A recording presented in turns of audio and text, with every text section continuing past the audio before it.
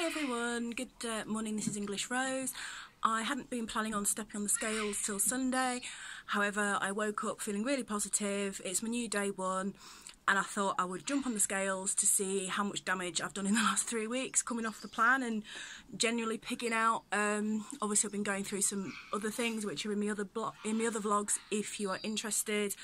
Very quick, yes darling, very quick little post now because I'm on my way to work. So today is my new day one. My starting weight is 14 stone 7. So in 3 weeks I've gained 6 pounds as I got down to 14 stone 1. You know something, to be totally honest with you, I'm actually quite glad it's just 6 pounds.